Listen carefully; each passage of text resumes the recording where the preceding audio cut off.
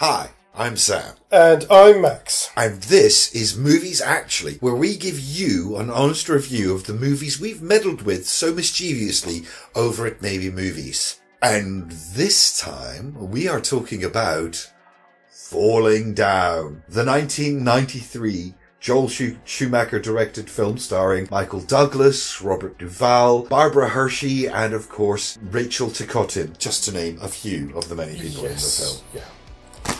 Apparently as well, I think it's the guy on the freeway who he meets with the cop when they move the car. Oh, right, yes. Yeah, that I believe is, I think his name is eBay Roe Smith, the guy who wrote the film. Oh, really? Yes. Oh, nice call out. Yeah, because I saw it in the cast list. He's in there, and it just says "man on freeway," so I'm assuming it must be him. It must be him. Yeah. He's the only one that has any lines. Yes, absolutely. Yeah, exactly. So this was, curiously enough, this would have been half of our February matchup from 2 years ago. Oh, indeed. Yes, it is. So, a bit of an anniversary of sorts. Yes. Yeah. Oh dear, I'm trying to think. It's another one of those ones. It's like, where the hell? So 93, I would have been living in France.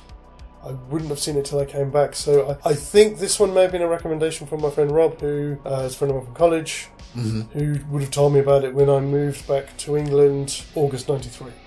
Oh, right. And this came out at the beginning of the year, so it would have been late 93, early 94 that I would have seen it. And just... wow. Even then, even at the tender age of 19... yeah. I get it. I suppose that doesn't say much for our society, but really doesn't. It doesn't. Really doesn't. Now, for me, it's a little bit later. This is a bizarre one. This wasn't a recommendation from a friend or anything like that. There was a band I was quite into in the 90s called Frontline Assembly, and there was one album in particular called Millennium that I really, really loved, and it had loads and loads of samples from various films in it. A few of them I was able to identify, like Hellraiser 3 and things like that, but there were a huge chunk, and I was like, I don't know what this is, I don't know what this is, I don't know what this is. And then it must have been 95, 96. I think I rented a movie that had a trailer for Falling Down on it, and it had one of the lines from the album in the trailer, and I was like, that's the one. Now I need to see this so I understand the context and everything. Perhaps unsurprisingly, fell in love with it pretty much straight away. It has so much to say, this movie. Oh my god. So much to say. I'm sure I read somewhere, a critic at the time says, every so often, Hollywood makes a mistake and makes a really good film. I thought you were going to say every once in a while Hollywood makes a mistake and tells the truth. That's probably part of it as well. I'm paraphrasing, but yeah, essentially, and that is this film. The script is so tight. We were discussing it on our rewatch, getting ready for this, and it really is an amazing script on multiple levels and through multiple lenses of the filmmaking process. You can see just how really incredibly well put together the script is. If you only know Joel Schumacher as, he's the one who made the shit Batman films, no, go watch this. It's almost a surprise that he directed it. It is. Even The Lost Boys is excessive. This film isn't... It reaches excess, but it is not excessive as a film. Certainly not a Batman movie, if you know what I mean. No, it's so understated. It's really grounded, and normally Schumacher does big statements. He does. It's a real change of pace for him. I really was surprised when I discovered it was a Schumacher film, because I was like, this can't be right. No. But it's a masterclass. It's a masterclass in, amongst other things, show, don't tell. Yes. Or, again, on multiple levels, in multiple ways. Well, again, as we said, that film's now 31 years old almost. Practically now, because I think it came out. Because when I looked at it, it's... so it was made for about 25 million, took 96 at the box office. Is that all? I would have... That's 3 times his money, though. It's such a great movie, I would have expected it to make more, that's all. Yeah, at the time, though, obviously that was a lot at the time. That is true. Yeah, it took #1 slot in its first 2 weeks at the box office, knocking off the previous #1, which was Groundhog Day. Oh, which is saying something then. Yes. Yeah. It just gets better with age. I don't know how many times I've seen it, and again, it's one of those films you will always spot something else. Yeah, absolutely.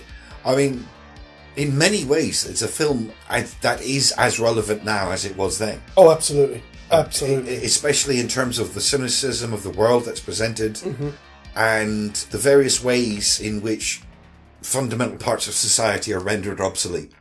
Yes. You told me that I was not economically viable. Which is, unfortunately, a trend that continues to this day. Let's be honest. Unfortunately, it is. Yeah, absolutely. So, I mean, just a little bit about what the film's about, if you don't know anything about it. This is the life of Michael Douglas's character. Technically, I think listed as Defense. He is in the credits. He does obviously they do say his name in the film, but yeah, in the credit, he's credited as Defense. Yeah.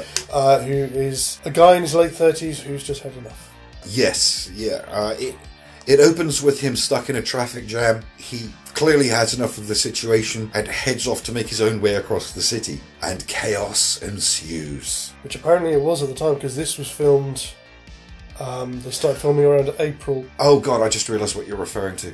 Yeah, they had to stop filming because of the LA riots. Oh God, it never even crossed my mind. No, of course. Oh wow. What? So they started filming around April time. They had to stop in early May. They tried to pick it up again sort of later in May and were told no, they couldn't. They were having to shoot shorter and shorter days because of the riots, and in the end it wasn't finished till like the end of June. God. Oh God, I'd forgotten all about that. Yeah. Yeah. Yeah, and that's pretty much all we can tell you about the plot, because, one, obviously we didn't want to spoil it for you, but if you've ever felt... I've had enough. If you've ever felt like you're on the verge of going postal... Yeah. You know, watch this. I'd be very, very careful who you talk to about that. There is catharsis to be had at the very least. Also, it's a very eminently quotable film. Oh, it is. In America, we have the freedom of speech, the right to disagree. Oh, as well, I was thinking about this earlier as well, and again, it may be a bit too much. It might not be too much of a tangential link to see it, but I had a couple of minutes where I was thinking about It's a Wonderful Life. All right, okay, I'll wander down that lane with you. Why? If only for the simple fact that there is something, there is a commonality in that at a certain point, he's worth more dead than alive. Oh! Can't tell you. That's given him something to Oh. think about, hasn't That's it? an interesting point, yeah. Yeah, okay. And again, it also and again- features a man at a certain point who has simply reached his limit. I've done everything they told me. Yes. Yeah, I did all of the right things. So it's almost, obviously it's not Christmas, but... No, but I can see, I think I can see where you're Yeah. leaning with that. Yeah, I think I can get into that a little. Like I said at the beginning, this is a film that has a lot to say. One of the things you'll notice straight away is the pervasive mood of cynicism Oh, yeah. sprinkled throughout from almost every level and every angle of society towards both the antagonist and protagonist of this story. Exactly. And what's wonderful about that is that it colours everybody, from the headline cast to the extras. You know, everybody is tainted, everyone is tarred with that brush.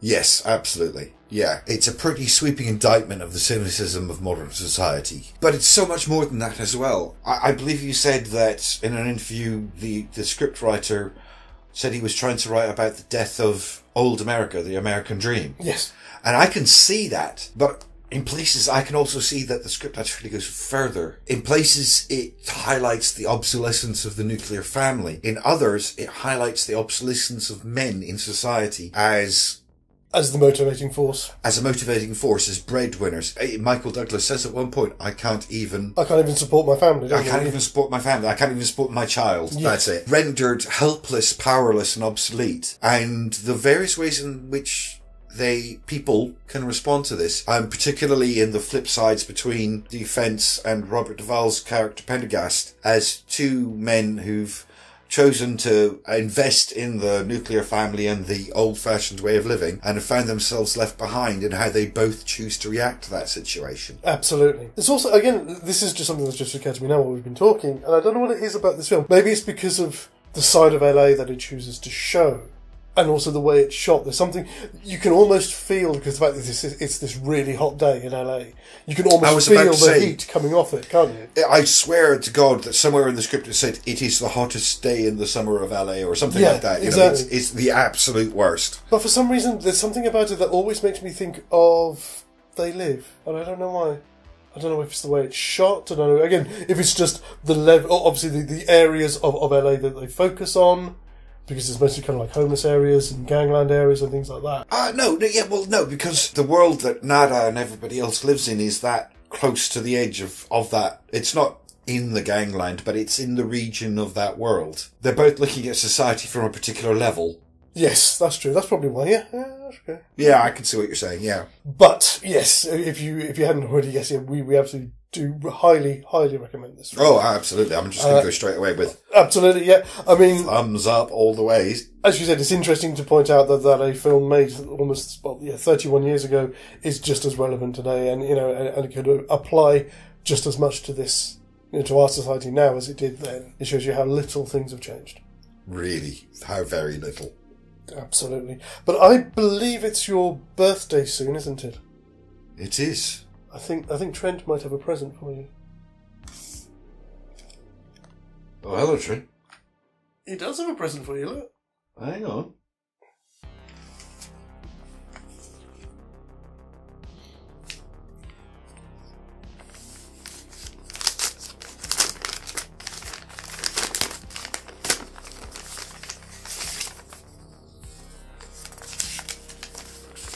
It's just a gift.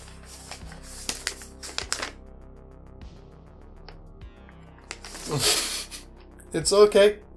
It's just an invite to a game. Oh, a game? Yes. I love games.